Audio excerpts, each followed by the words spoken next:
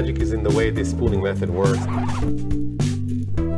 Pooling is basically taking the samples of several people and testing them together, but with the ability to get the results of the tested pools and point to the infected people that were originally tested. The problem in such an approach is that it involves two stages of testing. Okay, first you test the pools, and once you get a positive pool, you go and test each of the individuals that participated in this pool. And what we do is something completely different.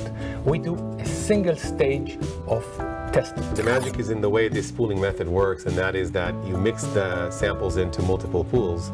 You test those pools, and then after looking at the results of the pools only, you can identify the individual carriers without needing to go back to individual samples and test them. That on its own is something that people don't find intuitive, and there's, so to speak, magic in that.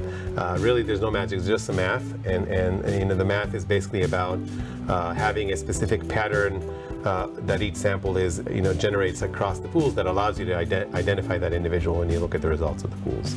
So in the same number of kits, to analyze 1,000 people, we can analyze 8,000 people, and that's actually a very big advantage. This is where the magic happens.